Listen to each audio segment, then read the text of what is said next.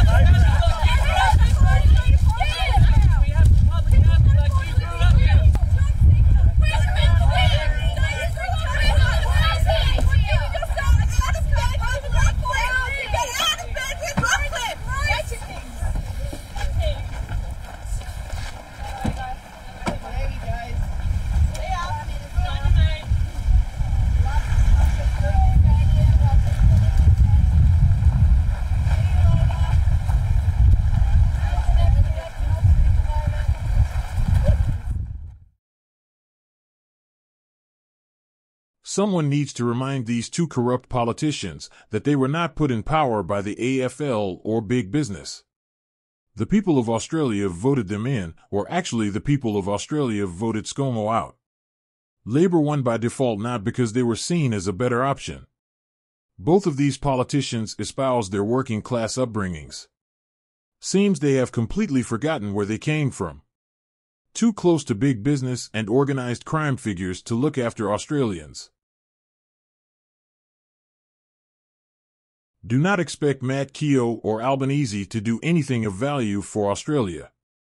It appears they are in power only to help their big business mates, or to help criminals, family, or friends get government contracts. Albanese partying whilst working Australians are living in cars and tents is just a complete insult. Absolutely no moral compass, completely lost touch with reality. This is what you get when you elect career politicians who have lived in the Canberra bubble for decades. Using our money to big note themselves and create photo shoots. Corrupt to the core. Both men should be ashamed. A vote for Matt Keogh is a wasted vote. Families in Bert are living under bridges, in tents and in cars, so much for Matt Keogh's building a better Bert lie. Matt Keogh is nowhere to be seen. Like Albanese, he is too busy pumping out lying propaganda. Do not vote for this man, he will do nothing for Bert but a lot for Matt Keogh, family and friends.